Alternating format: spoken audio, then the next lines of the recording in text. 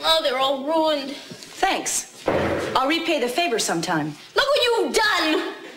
I wish you knew how ridiculous you look. And how dare you attack me in my own house? Wait a minute. Who attacked whom? And this is not your house.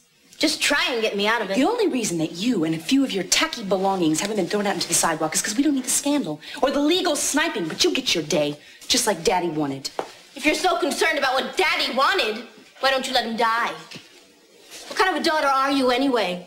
He practically wrote you a letter from the grave begging you. Gina. All you're concerned about is running the business. And you know, if Cece dies, Mason and I will be right by your side.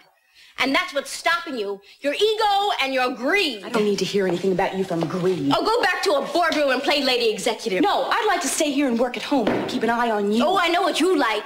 You like having business meetings with your new friend, Kirk. So he could tell you how lovely you are, how smart you are. Gina. He could tell you what a financial whiz you are. I know why you keep him around. I see the way he looks at you. Gina, he's in the kitchen, please. Oh, he is? Well, then maybe he should hear it. He should know how you're leading him on.